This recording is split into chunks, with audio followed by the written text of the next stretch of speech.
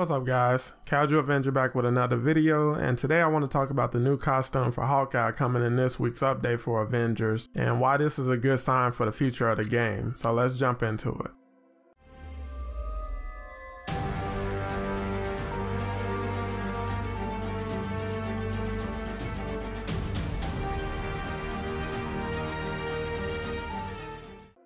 First, I want to tell you guys thank you for the continued support for the channel. As of right now, we're 9 subs away from reaching 500 subscribers, which is insane. And I really appreciate you guys watching my videos and getting to talk to you guys in the comments. So shout out to everyone who's supported so far. And if you're new to the channel and enjoy these videos, then be sure to subscribe because I make new videos every week.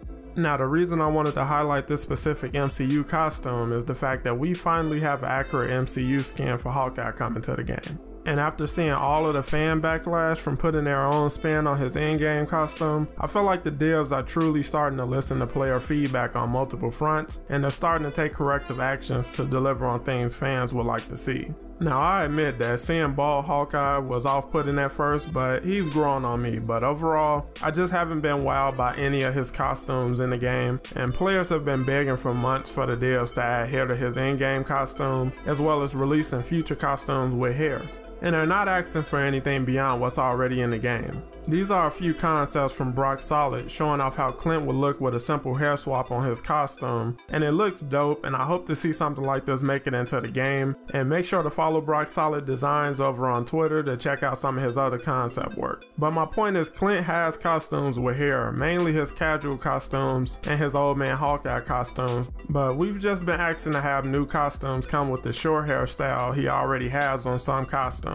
And the response we've seen from the dev team before now was a mix of "we hear you, but we also have our vision for Hawkeye," which seems to translate to "we can do it, but we don't want to." But now we're finally seeing proof that they understand that fans just want Hawkeye's MCU costumes to stay as close to the original as possible, just like every other heroes. So I'm definitely happy to see that, and I'm grabbing this costume the second it hits the marketplace. Now we just need more Thor MCU costumes and more comic costumes for characters in general, and the game will truly be headed in the right direction as far as weekly cosmetics. Let me know down below, do you guys plan on grabbing this new costume, and what costumes would you like to see hit the marketplace at some point? Make sure you guys drop a like if you enjoyed today's video, and subscribe if you want to catch more Marvel's Avengers content every week.